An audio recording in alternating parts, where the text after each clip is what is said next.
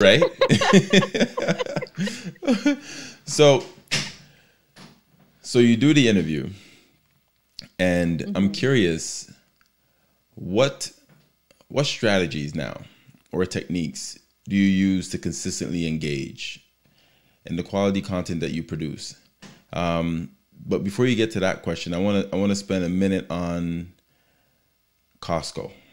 Not to promote them or anything, but Costco is doing a great deal for you and some of the, your content that you put out. Can you share a little bit of light on that? Because I know somebody's going to come across you and be like, oh, she's doing videos about Costco. Yes, she does a great job with it. So please tell the people what it's about and how you came to that point.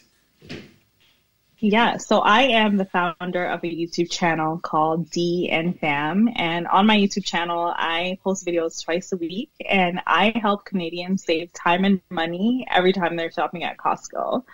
I decided to go this route with Costco because when I was searching as a viewer for information on Costco Canada and all the sales going on, I kept getting American sales. And if you know anything about the price difference, the product differences, it is very disappointing to get in your car, get all the way there, and you're like, they have nothing of what I saw, like absolutely nothing. And the things that they do have is about twice the price. Yeah.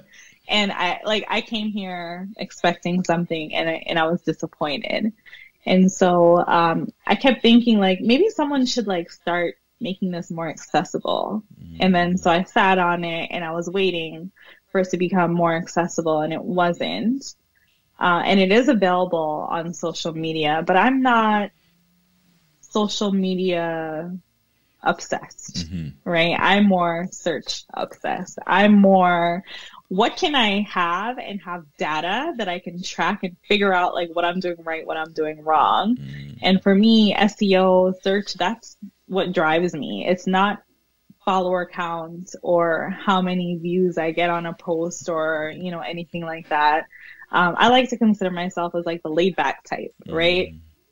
So you won't catch me doing a dance on Instagram, try to get, why not? Just do a dance in Costco. I might just go to Costco and say and buy something and be like, you won't believe how much I saved. And like, that's what I'll do. That's what I'll do to drive engagement, because I want people to know, like, I'm excited that I got this thing that I might not have needed, but I saved so much getting it. Yeah. And so it was also at the time that I started that direction of my channel, it was in a time where everyone was so secluded, right? Like times are scary. No one can go outside. And going shopping was actually very stressful because you didn't know what would be on the shelves. And this is like real life. I remember waiting 2 hours to get into a grocery store, right? In the cold in Canada, for everyone listening outside of Canada. Like you got to be committed to stand 2 hours in the Canadian cold for groceries. That's double the price of everywhere else in the world, okay? And so during that time, I spent... What did you want to say? I can tell you're laughing. Because I wanted to throw this in there. I wanted to throw this in there. For those outside of Canada, the grocery store you're describing looks like an igloo.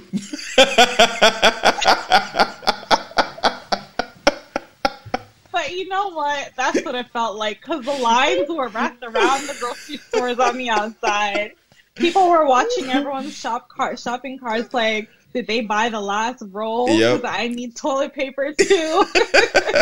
Times were, it was like survival of the fittest. Yeah. And I remember having a lot of enjoyment talking to my family and friends and saying like, hey, what'd you get at the store? Right? And it became this phone conversation that made everyone happy. And so I wanted to do that on a bigger scale, but I didn't want to do it just to do it. I wanted to give value. And that value I found was just finding ways to save people time, because I also heard from my viewers that they were so frustrated that they went out and like what they wanted wasn't there. It's like a waste of gas, a waste of their time, waste of their mood, like just everything.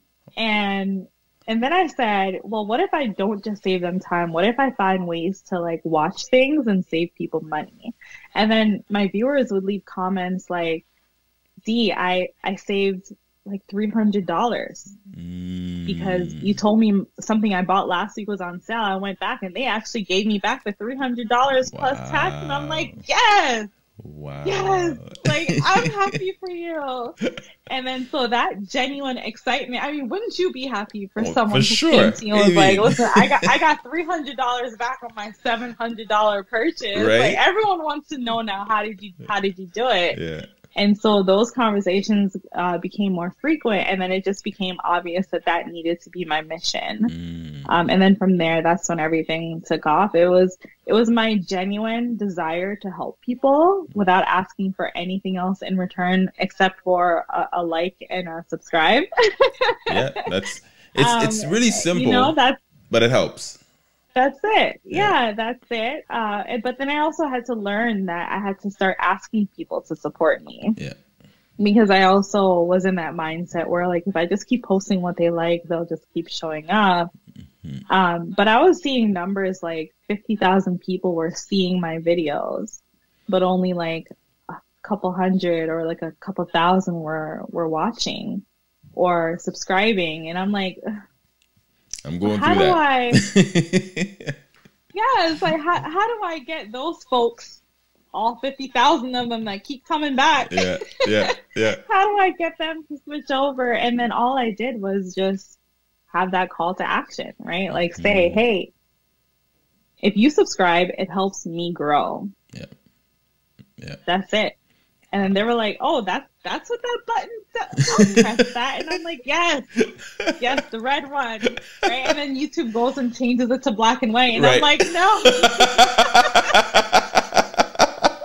The red was working, you know? Yeah. Now it's like, what do I say? Like, press the white, red? I'm just like, hit the subscribe button. Okay, the one that says to subscribe, just press that one because it's no longer red, people. It's no longer red. Right. But it's also being able to adapt to all those changes, right? Because you get into this habit of knowing what to say and how everything's going to go. And then one day you wake up and everything looks a little different. And you have to figure out, like, what happened while you were sleeping. And so I've had to figure all that out the hard way, but you know, there's no better way than the hard way, because for each success that I have now, each level of success, I am so appreciative of it. It's like, I don't look at it and say like, oh, that's cool.